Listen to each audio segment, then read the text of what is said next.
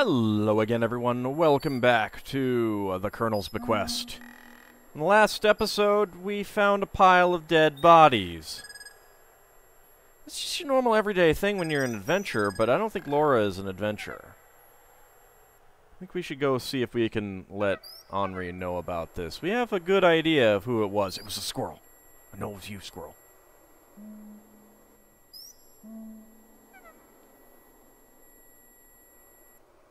I mean, it still could be...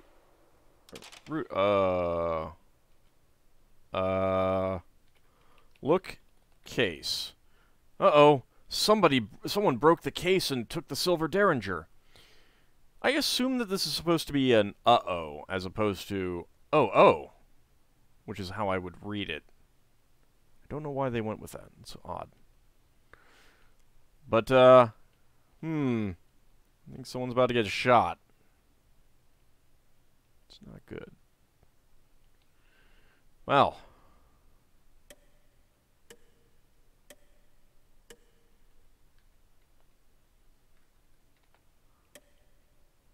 Colonel.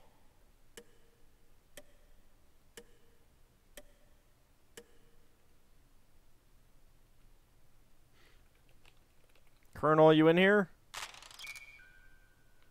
No, it's just an empty closet.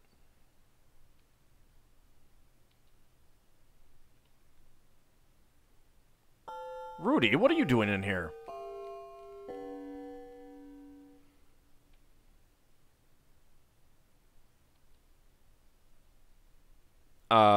Excuse me. Talk to Rudy. Beat it, kid. This ain't none of your business. Did you hear me? If you know what's good for you, you'll leave me alone right now.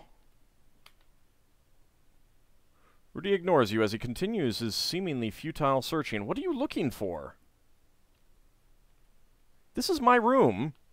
Would you get away from my bed? Tell Rudy about bodies. Leave me alone. I'm busy right now. I already found the bodies if that's what you're looking for. Well, he got gone fast.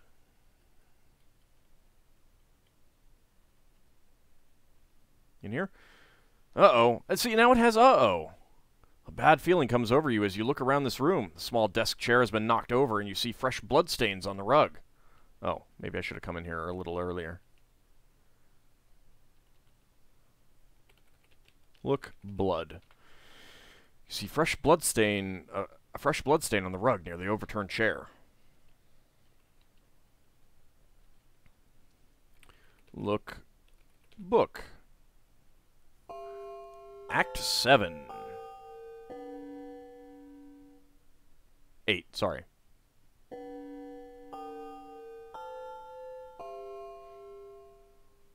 Time's really moving fast now, isn't it? Oops. You notice that just one page has been written on, and today's date, May 27th, 1925, heads it. Curiously, you read the rest. It says, I'm terribly apprehensive about what's going on here. I can't say why. Just call it a bad sensation. But as the evening wears on, I'm feeling more and more alone. Where's Wilbur? Where's Gertie? Where's Gloria? Could they have left without me? Is there a way to leave the island that I'm not aware of? Still, the spine-tingling feeling won't leave. And frankly, I'm scared. Yeah, maybe you should have listened to me.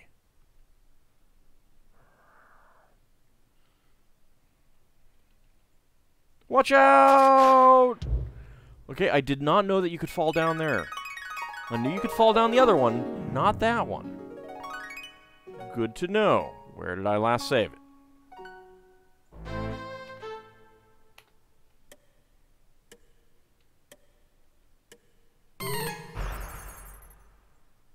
Yeah, right there. Alright.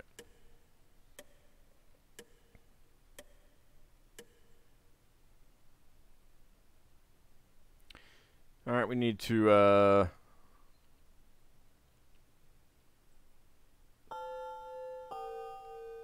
do this.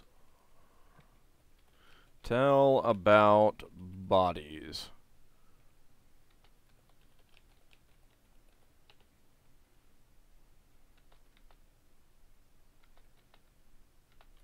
Okay.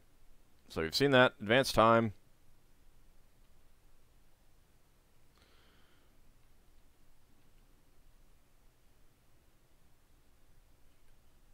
Can we examine blood stain with monocle? Not really. Read book.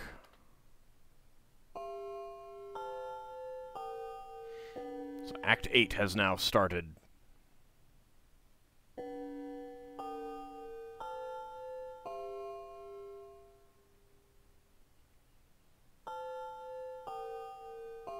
At least now we get to hear the chiming of the clock.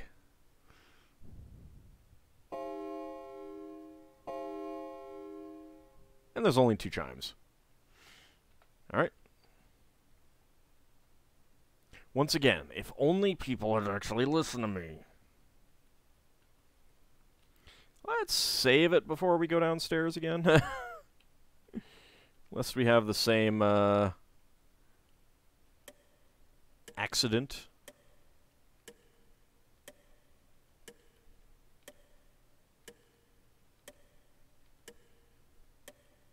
There we go. You gotta be on just the right spot.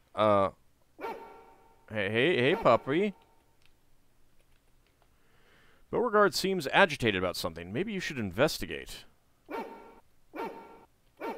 Look at door. What's this? A note has been attached to the door knocker.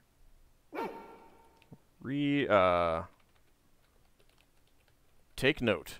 Why don't you read it first? No, I want to take it first. Read note. You read the note. It says, meet me in the hedge garden. Oh no, a sudden gust of wind blows away the note. What is it, puppy? Pet dog. Beauregard doesn't look like he's in a good mood. I'm not sure what you're trying to tell me. Are you trying to tell me that Timmy's down the well?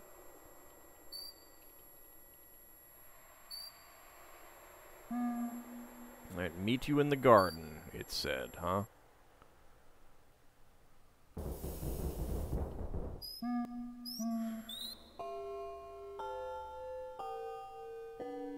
Oh dear. Oh no, someone has shot Lillian to death in the hedge garden. Quite afraid now, you fear greatly for your own life. Because clearly you didn't fear greatly for your own life after, you know, someone stabbed you in the shower and I reloaded. And then, of course, you found all the other bodies. Also, Lillian is wearing something odd.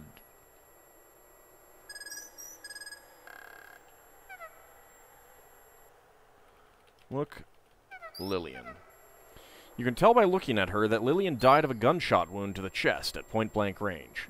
Huh, this is strange. For some reason, Lillian is dressed in an old army officer's cape, hat, gloves, and boots.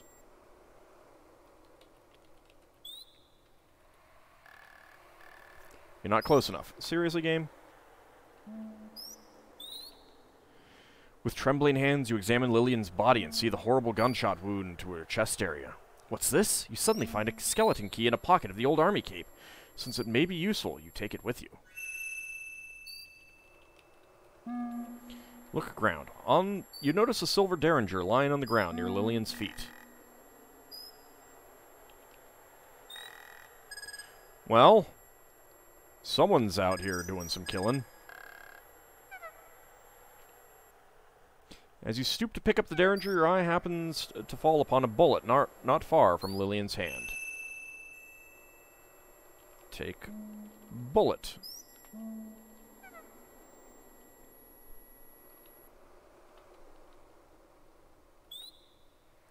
Okay. Alright, let's take a look. There's a derringer. There's a bullet. There's a skeleton key. So Lillian is definitely the person that we saw wandering around in the hat. But someone got to her first.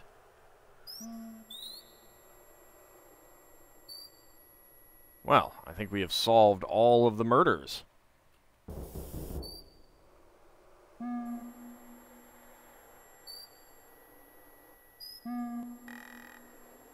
You still here, puppy? Yeah, puppy's still here. You hear scuffling upstairs. We should probably save it again.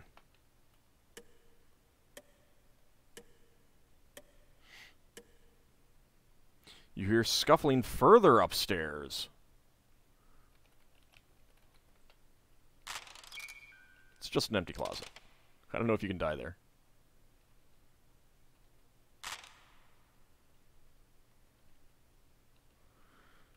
Use shower. Take shower.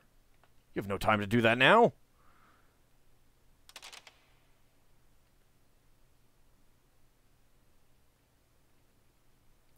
Well, wait a second. Look. Ground. Someone has left the doctor's bag open on the floor. Look in bag. You're not close enough.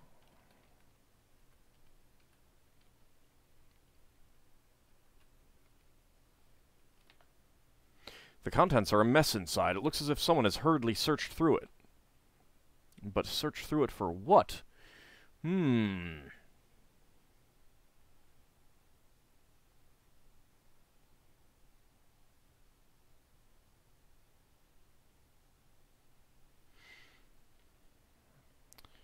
Alright. Don't think there's anything we can do with that bag other than look at it. Which I think was important. It might be the source of those pills. Oh, no one in here.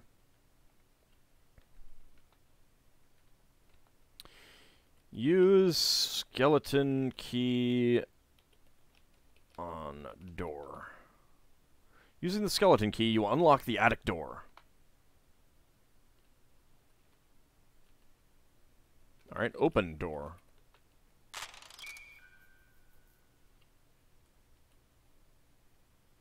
Oh no! Colonel Dijon and Rudy are in the midst of a fierce struggle. You see a hypodermic needle between them, and it's impossible to tell which of the two men is the aggressor. This is indeed a dangerous situation. Oh, I'm sure it'll resolve itself.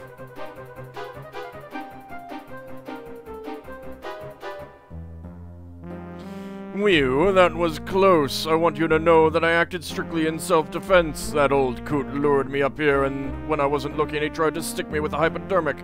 I hate to think what was in it, but it must have been awful bad. Look at what it did to Uncle Henri. He tried to do to me what he did to the others. I found out that my uncle lured us all here so he could kill us. He never had any intention of leaving his money to any of us at all. He only wanted to get rid of us. He's been sneaking around here all night, and one by one he's been murdering everyone. I think that was not the case. He had us all fooled, let me tell you. He was in a lot better shape than we all thought. Well, it's a shame about everyone else, but at least you and I are still alive. I'm sure this night's been a real traumatic for you. You go on home in the morning, and I'll stay here a couple more days to tend to things. If you will, I'd like you to contact the authorities in New Orleans and let them know what happened here tonight.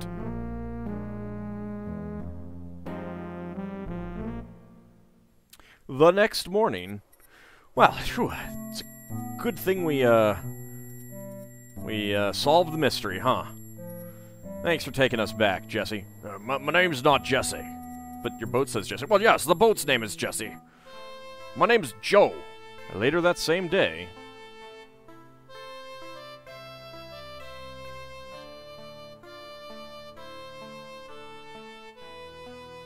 As you near the wharf at New Orleans, you consider last night's events. Was Rudy telling you the truth, or could there be more to the story? Oh well, you'll probably never know. Best to forget it and go on with your life. Maybe the police will find the answers. Poor Lillian. Poor everybody. The end. Well, maybe there is another answer. But what really happened was, let's go ahead and load the Derringer. Okay. Open door. Right.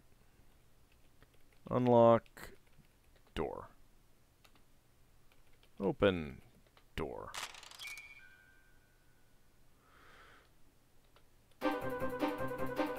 Shoot Rudy! What do you have to say, Colonel? You have shot and wounded Rudy!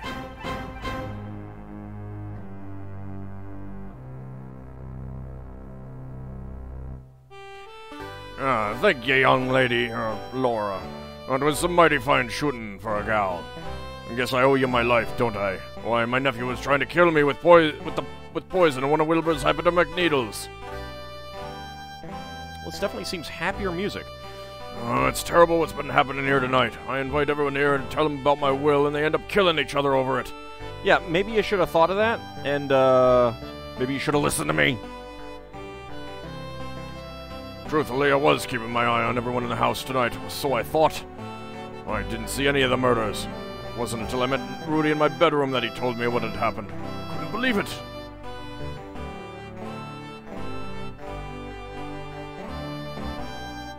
He told me that my niece Lillian had finally gone totally berserk and out of a crazy jealousy was killing everyone here that she thought had gotten between her and me.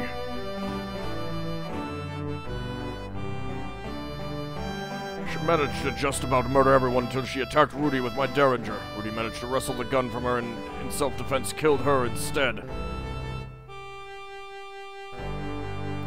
My nephew, seeing as how everyone else was already dead, decided to finish the job by killing me with a hypodermic needle and say I died of a heart attack induced by the terrible deeds that my niece had done. Can't stand much more of this.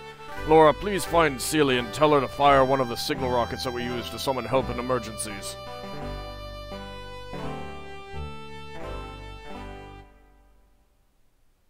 Oh, fireworks. The next morning, I somehow knew that one day Rudy would run afoul of the law.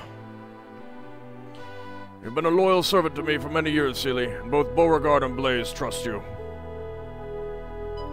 I've decided to leave all my money to you, provided you take care of my animals for the rest of their lives. I mean, they probably don't have as much life left in them as he does. Of course, sir. I can't think of nothing else I'd rather do. Thank you, sir.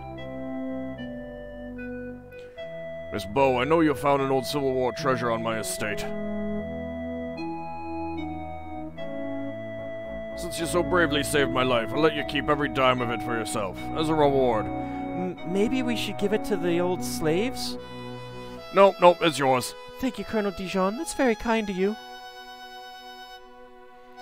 You know, Beauregard, people are funny creatures. They're greedy, they're rude, they're selfish. That's why we live way out here, to get away from them. But we couldn't get away from them completely, could we, boy? No, not completely. But everything will be okay now. Now that my entire family is dead. The end. And Laura gets to keep the fruits of slavery for herself. Isn't that just fantastic? Yes, I'm a super sleuth. Barely conscious, absent-minded, amateur gumshoe, seasoned PI, super sleuth. It might have been able to go a little bit higher. I'm not sure if it can break the top there, but it doesn't matter because I got super sleuth on the sleuthometer. Would you like to review your notes? Yes, I would. Tulane. Laura Bow. Let's go ahead and open it. Person befriended, Celie.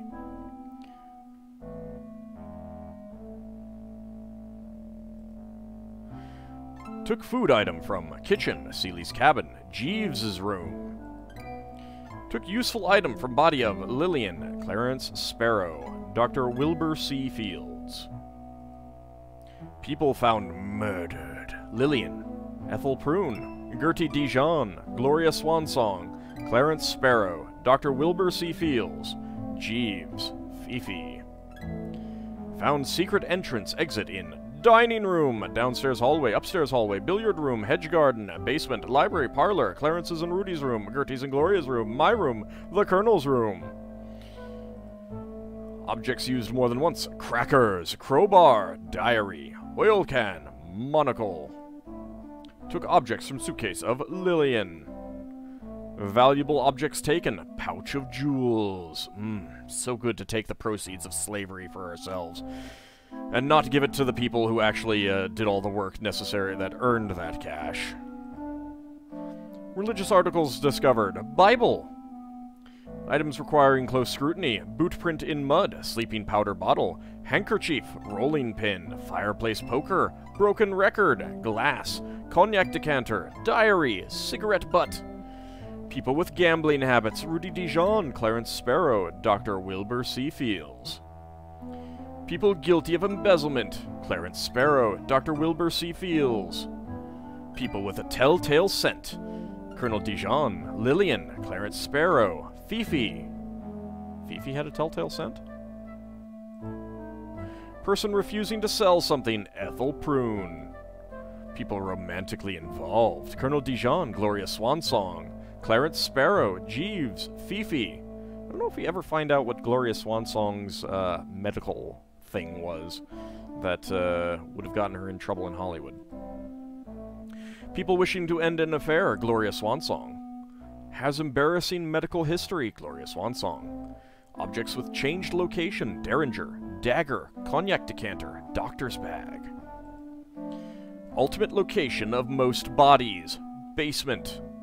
People who struggled physically: Colonel Dijon, Rudy Dijon, Clarence Sparrow, Fifi. Not Gertrude? People with surprising secret: Colonel Dijon. People who use secret passages: Colonel Dijon and Lillian. One who murdered the most people: Lillian. Time of first visit to attic: 9:45. And that's it. Alright, let's close our notebook. And that is the end of the Colonel's Bequest. I hope you guys enjoyed it. I certainly did. It's definitely one of the more interestingly handled adventure games from Sierra. I like the, the hidden point system, essentially, that, obviously, playing with a walkthrough, that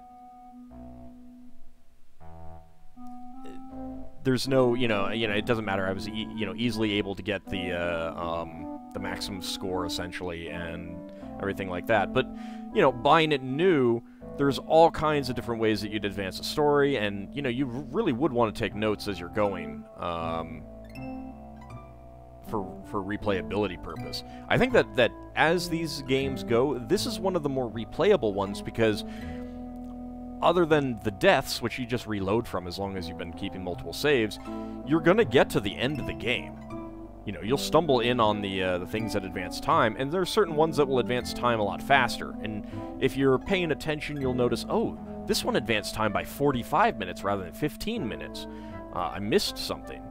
And it really does make it replayable. On the other hand, once you've seen a lot of the things, it does make it really quick and easy. It's like, walk into the room, there she is sleeping, come back in immediately to see that she's dead, she's been thrown out the window kind of thing. And it does make for a little bit of a wonkiness, but on the other hand, like, there is an explanation for that. You left the room, Lillian came in through the secret passage, seeing you leave, killed Gertie, threw her out the window, and then was walking along the outside of the house. Not that you could do that. So, most of those do have explanations. The fact that you don't hear anything does make it a little bit wonky. They really should have set it up so that you had to go, like, 2 screens away at least to, for that to happen. But I don't know if it's an engine limitation thing or not. But I do really like the game. I think that they did a really good job with it. The artwork for an EGA game is fantastic. Probably... not sure that I'd say that this one is peak EGA for Sierra. I think that might go to the Quest for Glory, 1 and 2. But it's certainly close, and it's up there with those. I definitely appreciated everything that they did. The artwork is really nice. It was very atmospheric. The Roland audio, getting the occasional thunderclap and stuff like that. I think it was really nice. Also, extra points for including Bolero. Anyway, I hope you guys have enjoyed it. Eventually, we will return to Laura Bow with the Dagger of Amon-Ra. Amon-Ra. It's gonna throw me because I'm not exactly sure on its pronunciation. And there's multiple, like, so I'll get into that more when that comes up. But I'm more used to the name being spelled Amun as opposed to Amon. It's the more common spelling, but both are technically correct in that, you know, we don't know the vowels of Egyptian. We'll deal with all of that when we get to that game. But I do find it an amusing coincidence that a new Laura Bow adventure game was announced when I started playing this one, or just before I started playing it. So it does feel amusing and interesting. And I would have liked that this one got a VGA remake. I think that this one would have been done a good job with the VGA engine and the improved graphics. It's kind of a shame it didn't. But definitely looking forward to the Dagger of Amon-Ra at some point. Anyway, I hope you guys have enjoyed it, and I'll see you in the next Let's Play. See you then, everyone.